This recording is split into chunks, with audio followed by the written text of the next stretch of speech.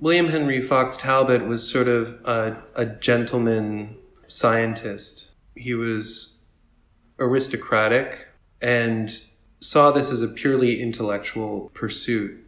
The commonly told story is that he was quite frustrated in using a camera lucida, which is a lens-based drawing aid where one attempts to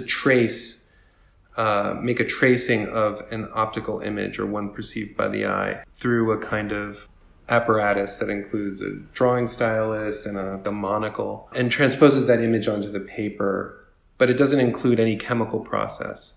And they're quite difficult to use, and the sort of most commonly trafficked story was that he wanted to find a way to capture an image without having to rely on his own manual and artistic dexterity in order to do so.